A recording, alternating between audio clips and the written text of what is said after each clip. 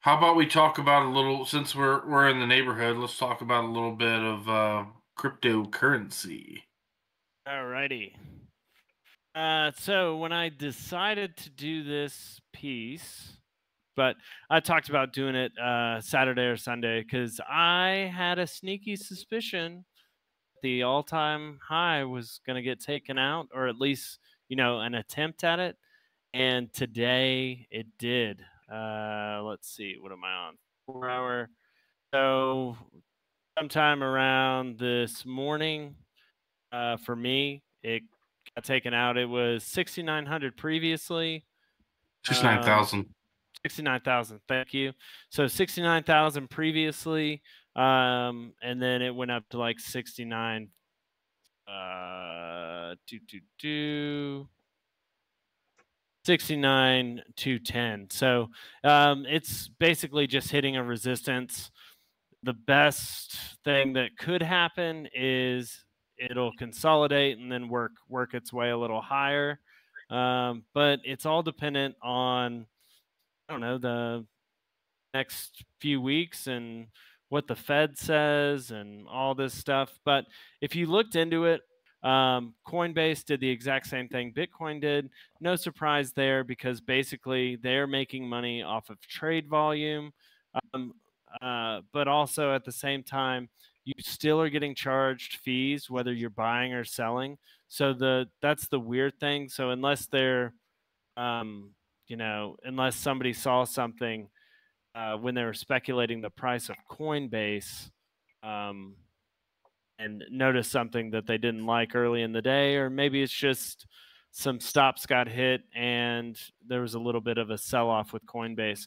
But if you go over to the commodities, same structure there, up, and then a slight consolidation. So, and this is all over crypto. It's not just with Bitcoin. All crypto follows Bitcoin. That's just the way it is until some of these things start getting implemented. Talking about Flare, XRP, Hedera, all those. Ethereum hit. I don't think it hit an all-time high, but it did declined pretty significantly over the past week. Yep. So overall, a very, very good week for Bitcoin, but we'll have to see if it actually breaks through that resistance or ends up, fizzling out. And then there you go. There's your top, and sucks if you bought it again at the all-time high. Now, correct me if I'm wrong, Jamie, but essentially with Bitcoin going through this trend, we're going to see this across almost all crypto over the next week or so. Is that pretty accurate? Yeah. So basically, if Bitcoin's one of the guys I follow, Blockchain Backer, I Yep. highly recommend. He's hit or miss sometimes, but market's going to move with Bitcoin. So a main theory amongst a lot of the analysts is that as long as it can break through at 69.70 resistance, then there's no telling. It consolidates for a little while. All the other coins are going to pop off. It'll be people selling and rotating their profits into those smaller cap stocks or coins, excuse me. So, All right, so quick sidebar while we got a little bit of silence here. How's everybody's flare doing? I was fantastic. actually just looking at that. I was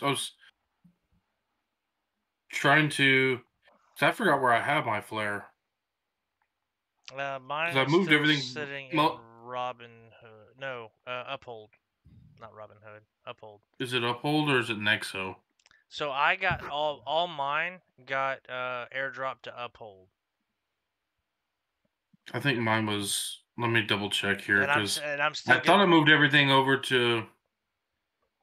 Are y'all still getting Oh, drops? Like I think I just got one like a week ago. Another flare drop like a week ago. Yeah, I get all huh. my drops through Bifrost though, because you Yep. can delegate and then you earn more flair. Yep. But I'm not mad. I'm not No, mad. no, but it'd be nice if it gets back up to $2. Yep. Where it was. Yep. I think we'll see it. Yeah, mine's still in Nexo. Probably need to move it. You can't. At least I Oh, couldn't I the have last time I tried. maybe that's why it's still in. But my Bitcoin's still in Nexo too for whatever reason. I think I was trying to make sure I got every single drop of the interest while they were still allowing them to pay us interest. Yep.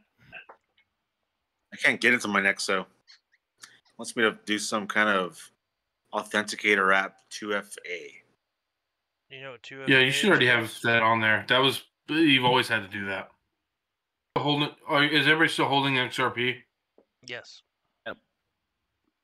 We actually used a chunk of ours on the down payment on the Wagoneer a while back, right before it completely tanked. I bought the house. Yep. And a buddy of mine was like, "Yeah, you should get one of those cool license plates that said thanks XRP, like thanks with the THX." Or Yeah, I would kind of actually. That's not the worst thing ever. yeah. But yeah, good stuff.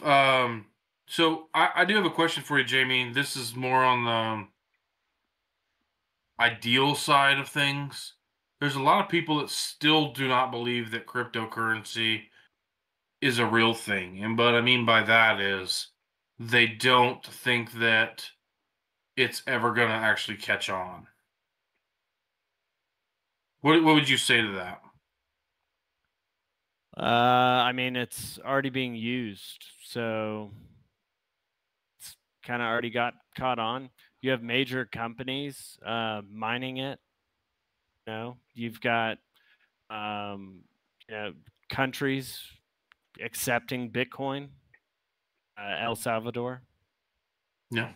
Like, I mean, yeah, that's fine if you want to have your head in the sand about it, but it's one thing to, you know, say you don't understand something. It's another thing to be like, yeah, it's just not going to happen. It's not going to happen. Like, I think you're only lying to yourself when you don't see current market as an opportunity, because that's what I mean, I don't know right now, but I do know, you know, a few years ago it definitely was a massive opportunity. So, do you think that people who don't believe in cryptocurrency, the reason why they don't believe in it is more or less because they're on the outside looking in? They missed the boat. I'm sure there's some people that feel that way. Some people feel like they missed the boat on it, but I think, you know, it's just being stubborn, and probably half the people don't even invest. Period. That's fair. That's fair. I'll take it. There's a lot of people though that. Go ahead. I'll take it a step further, and a lot of it's ignorance and not understanding how it works or what makes this have value. And I think that's a lot of why some of these people that you're referring to aren't getting into it, is because they don't understand it. They don't. It's hard for them to fathom something like this to actually hold some kind of value. So to those people, I would say you didn't miss the boat. You may have missed the first couple of launches, but you didn't miss the boat. I mean, And I personally do not. I don't think Bitcoin is going to be around forever. I mean, it's been around for 11 years. Was it, or I think we're closer. 16 years? Yeah, I think we're closer to yeah, 15 years, something like that. So it's been around since then. I think it's 2008, 2009, and it's already kind of antiquated technology. You've got, you know, fees every time you move money, which I just don't see cryptocurrency as a store of value, unless you've got it on cold storage. But even then, what are you going to do when the you know, lights go out? So I do know they'd still have like peer-to-peer paying, but you still have to have those validators that are saying, yes, he does have that amount of Bitcoin, which it's usually a handful of validators. So I don't know. I'm kind of in both camps, but that's why I'll still be invested in crypto. Just because you don't, you don't think it will doesn't mean that it's going to be worthless. Well, and I think what you're trying to say is essentially you diversify. You don't just put all your eggs in one basket. Oh yeah. So and I have heard people say that they don't want to get involved in cryptocurrency because any sort of digital money can be manipulated or turned off by the federal government. Which again, I feel like those are people who don't know what they're talking about.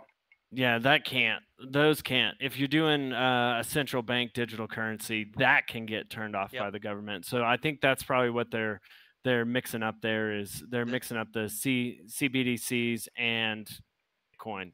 Yep.